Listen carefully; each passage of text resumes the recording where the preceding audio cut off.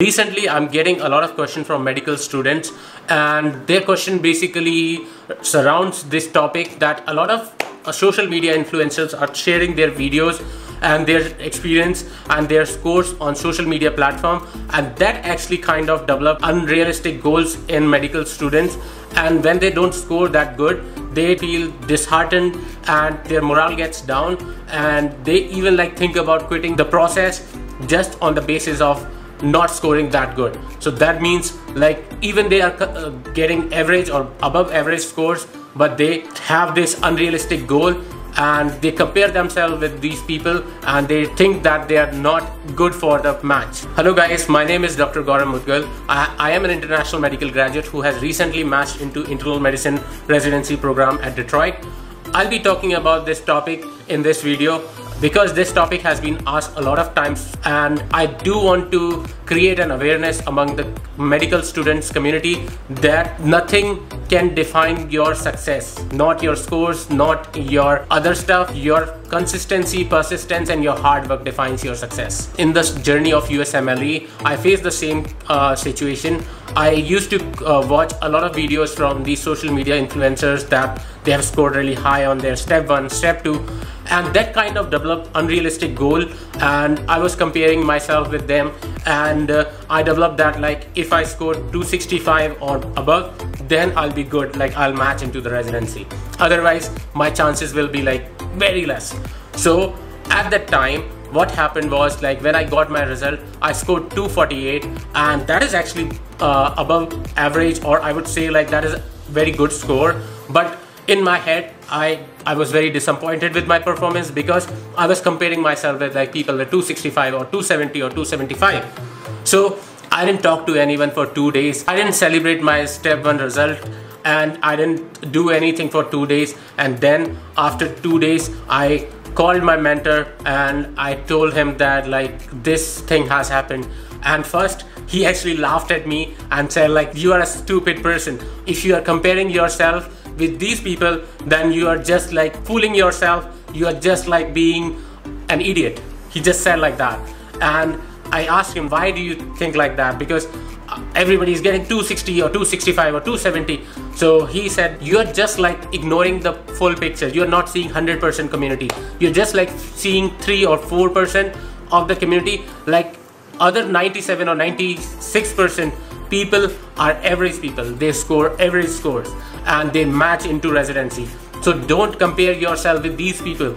Try to be content with your performance. You work really hard, you give 100%, and everything is not in your hand, and this score is really good. You have good chances of matching. After this long discussion, he gave me a lot of advices, and I do want to share those advices with you, because right now if I am helping one person, I'll be happy that I change their perception, and they'll be happy that their journey is theirs, not somebody else's journey. First advice he gave me was, don't develop any unrealistic goals. So that means he said this clearly, that average step scores means average people who scored on step is this.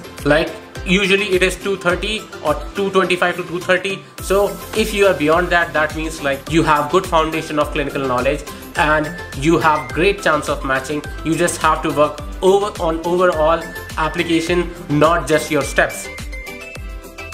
The second advice he gave me was talk to other people, talk to your mentors, talk to your colleagues who have scored like this in their journey and they got matched. So talk to those people because they'll give you the realistic picture, not the social media platform. The third advice he gave me was, follow these influencers just to learn from them, not to compare yourself or not to develop unrealistic goals. So this advice I do want to give you guys. Follow those people for their strategy, learn from them, but not compare yourself with them. Fourth advice that he gave me was, even if you're scoring low or average scores on your exam, that doesn't define anything. Your score doesn't define that what kind of doctor or will you be able to treat patient, because that doesn't define your capabilities. Your score is that particular day. So if somebody is like very knowledgeable and has a lot of clinical acumen, but he could not perform that well, or like he's not a good test taker, then that doesn't define that that person is not a good doctor. So I believe that your step scores are just for letting other people know that you know the stuff, you know medical science, and you can implement that into your practice. But it doesn't mean that you will be a very famous doctor. In my opinion, that's what I developed during this journey. Failure actually makes you more strong, more compassionate, more empathetic towards other people, because failure teaches you a lesson. That means like when you have failure, you work on yourself, you improve yourself, and you get to know the lacunae in your character or your personality or your thought process, and you modify and learn from it and become more strong, more knowledgeable. So now I would like to talk to you about what kind of qualities that makes a doctor great. So first is compassion. You need to have compassion.